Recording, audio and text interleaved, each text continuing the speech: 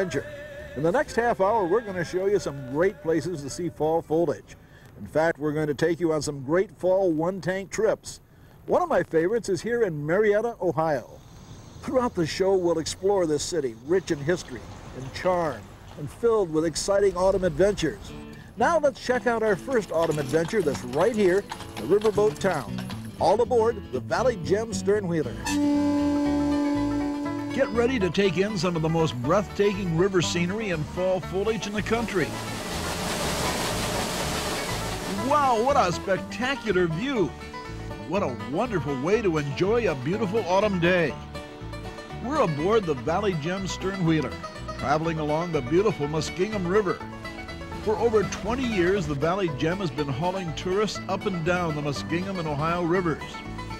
There are always amazing things to see.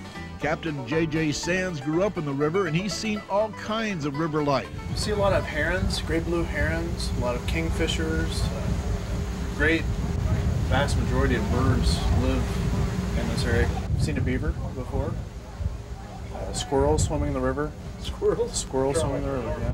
But one of my favorite parts of the tour is going through America's last hand-operated lock system right here at Duval's Dam. All foliage tours are every weekend in the month of October.